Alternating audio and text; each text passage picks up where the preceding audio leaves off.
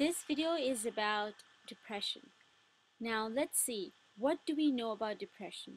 We do know that there is CGCAPS, those are the symptoms of depression.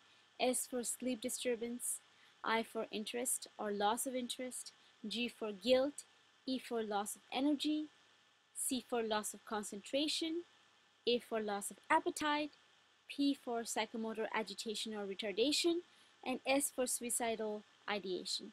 Now let me ask you a question.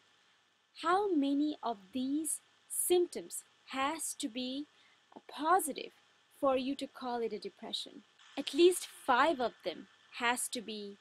So you have to have 5 or 5 plus symptoms has to be there for you to call it a depression. Now let's talk about something else. Let's talk about atypical depression. What do you understand by atypical depression? The way I remember atypical depression is using this mnemonic, HOM, home. Don't ask me why, it works for me. H stands for hypersomnia.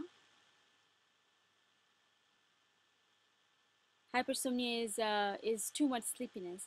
O is going to be for overeating. And M is going to be for mood reactivity. What is interesting about atypical depression as well is that atypical depression, they have the ability to be happy in a positive event. Okay? In a positive event, they will be happy. So temporarily they will feel happiness in a positive event.